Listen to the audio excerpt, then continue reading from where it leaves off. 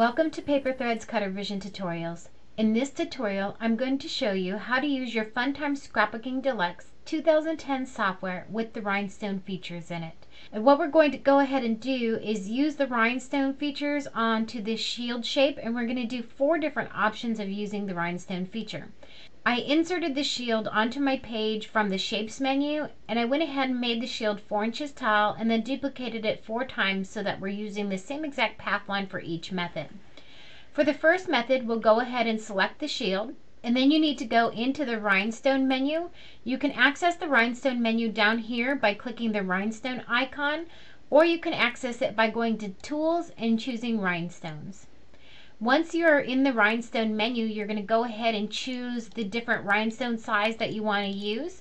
In this instance, we're going to use the 10SS stone size or the 3mm size. What you will notice is that the stone size in here is done in inches right here, and this is actually the physical stone size of the largest size on your marking. And what we need to do for our rhinestone pattern is we actually need our stone size cut to be a little bit larger than the stone size itself. This way the stones can easily fall into place when you rub them over the top of your pattern. So to do this, we need to go ahead and change the stone size from 0.11, and we're going to change it to 0.13. And for the spacing, we want that spacing to be at least as large as the stone size, plus the space size that we want in between each stone. So for this example, we're going to use a spacing of 0.18. And for this example, we're going to go ahead and erase the original path line when we're done, and we're going to keep the fill unchecked because all we want to do is do a rhinestone pattern around the outside line of the pattern or path. Once we've had all our settings done, we're going to go ahead and click Apply.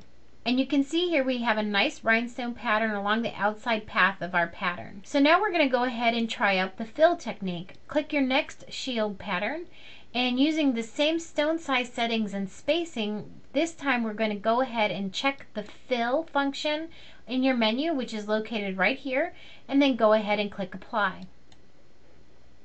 And with that, you can see that it filled in the rhinestones within the pattern.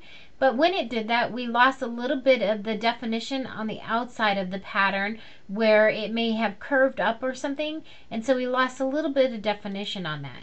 So to fix this, or to try a different method, we're going to close out of the rhinestone menu and then select your next shield pattern. And to make this a little bit easier to visualize, we're going to go ahead and get out of our fill mode and go to wireframe mode, where we can just see the path line itself. And in wireframe mode, we're going to go ahead and go to the Tools menu and Outline. With the outline selected, choose your thickness, which should be about the same size as your spacing. So we're going to use a 0.18. And change from outline to inline. So go ahead and select the inline and then unselect your outline. And then to accept this change, you want to go ahead and click the Accept tool. Now with these 2 cut lines, you have an inline and you have your regular path line. The first thing we want to do is choose our inline path by clicking directly on that path, and you can see here that I've chosen just that path here. Then I want to go ahead and get out of my outline menu, go back to my rhinestone menu, and this time I'm going to fill this inside path line or inline using the same stone settings and spacings, and with fill checked, I'm going to go ahead and click Apply. The next step to finish this off is to go ahead and select that outline path, and this time instead of filling it, we're just going to put the rhinestones around the path or fit them to the path. So unselect your fill and click Apply. So what I've basically done is I've taken this method, which is just an outline method, and I've taken the fill method, which fills in the design, and I basically applied it in 2 different steps to that design to get this result. Our final test will be using some of the engraving fills. So we're going to go ahead and get out of our rhinestone menu, select our last shield here, go to your shape menu, engraving, and choose the inside. And we're going to use a tool width of 0.18, which is the same measurements that we used for our spacing in the previous patterns. And for our fill, we need to go ahead and make sure that we choose the island fill. There are 3 different options: an S-sweep, a line, and an island. We want the island chosen, and then go ahead and click OK. And what you will see has happened is that the software has created an inline pattern all the way inside repeatedly until it got to the center of the design with the same spacing in between each path. You need to go ahead and select so that all of those path lines are selected, including the outline.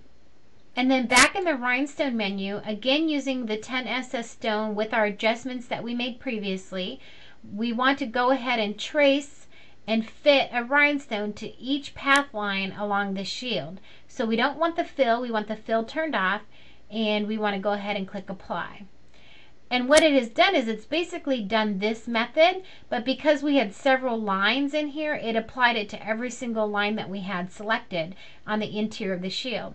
So what you can see here is on this one, it fills in with straight lines all the way across and just kind of cuts off on the outline.